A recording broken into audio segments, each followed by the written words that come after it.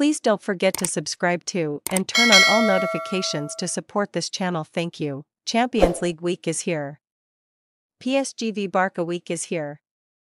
The wait will finally be over on Wednesday at 9 p.m. Central European Summer Time when the ball starts rolling at Parc des Princes as two of the biggest teams in Europe go head-to-head in what promises to be a scrumptious battle for a place in the semi-finals of Europe's premier club competition. This game has to split what until now has been a very tight balance between the teams over the years. In 12 meetings, there have been 4 wins for each side and also 4 draws. And this season, both teams have also been posting remarkably comparable records.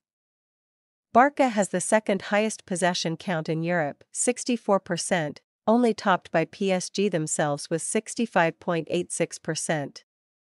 Possession should, in theory, lead to shots, and that logic certainly prevails in this case, with the Catalans shooting 15.88 times a game and the Parisians 15.67.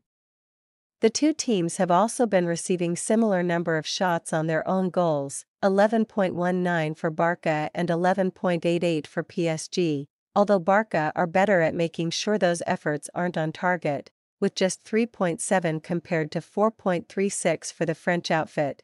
Gundogan gets most time. Turning to individual stats, Barca has 3 players who have been on for more than 3,000 minutes this season, Gundogan with 3,465, Count with 3,261 and Lewandowski with 3,100, while only Kylian Mbappe, 3,193, and goalkeeper Donnarumma, 3,070, have done so for PSG.